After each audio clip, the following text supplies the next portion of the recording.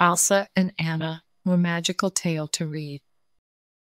Hello, beloved readers! Today, I have an exciting story to share with you. I hope it brings you joy and excitement. Today, Luna have a book named Alsa and Anna Bedtime Story, Elsa Bedtime Story for Kids. I think they're so pretty. I hope you guys really enjoy it. I love it. Please give this video a like if you enjoy it, and don't forget to subscribe to Kid channel for more stories. Thank you for reading. So, here we go. In the enchanted kingdom of Arendelle, surrounded by snowy mountains and icy fjords, lived two sisters, Elsa and Anna.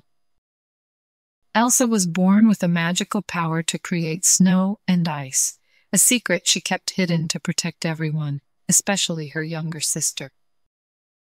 This story unfolds the adventure of Elsa and Anna as they navigate the challenges brought by Elsa's powers, which once threatened to doom their kingdom. It's a tale of sisterhood, bravery, and the discovery of true love, where the cold is not something to fear, but an integral part of their family legacy. Chapter 1: The Secret Power. In the quiet corridors of the Arendelle Castle, young Princess Elsa discovered her unique ability to conjure snow and ice with just a touch or a flick of her hand. She loved playing with Anna using her magic, creating winter wonderlands inside their castle. One night, their play became too wild, and Anna was accidentally hurt by Elsa's magic. Horrified and scared, Elsa called for their parents, who quickly secured help from the hidden trolls in the forest. The trolls healed Anna but warned Elsa of her power's danger, suggesting it was best to keep it hidden from everyone, including Anna. Their parents decided to close the castle gates to protect their daughters and the kingdom. Elsa isolated herself in her room, spending every waking moment trying to control her growing powers, while Anna grew up wondering why her sister suddenly shut her out. Chapter 2: The Coronation Day. Years passed, and the tragic day came when Elsa and Anna's parents were lost at sea during a storm. The castle remained closed until Elsa came of age to be crowned queen. On Coronation Day, the castle gates finally opened, and Anna was thrilled to meet people and perhaps find the companion she had always longed for in Elsa. Elsa was terrified that her powers would be revealed and shamed, but she managed to keep them hidden during the ceremony.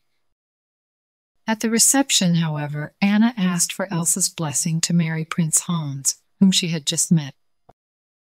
Elsa's refusal led to an argument, causing her to accidentally unleash her powers in front of everyone. Fearful and branded a monster, Elsa fled Arendelle, unintentionally casting the kingdom into eternal winter. Chapter 3: The Journey Begins. Determined to bring back summer and mend their relationship, Anna set out to find Elsa, leaving Hans in charge.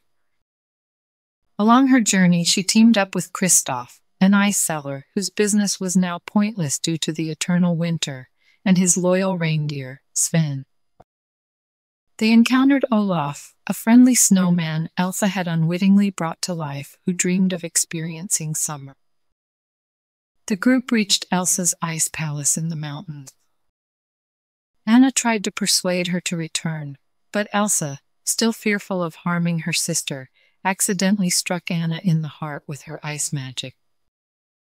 Realizing her sister was cursed, Elsa created a massive snow creature to chase them away, desperately trying to protect Anna by isolating herself again.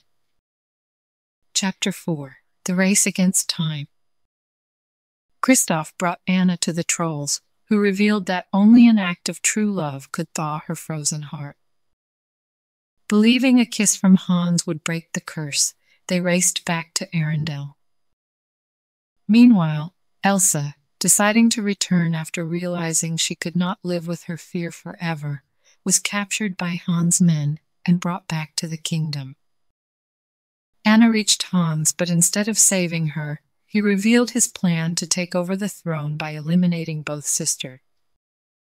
He left Anna to freeze, locked in a room, and went to execute Elsa, claiming she had killed Anna. Chapter 5. The Act of True Love.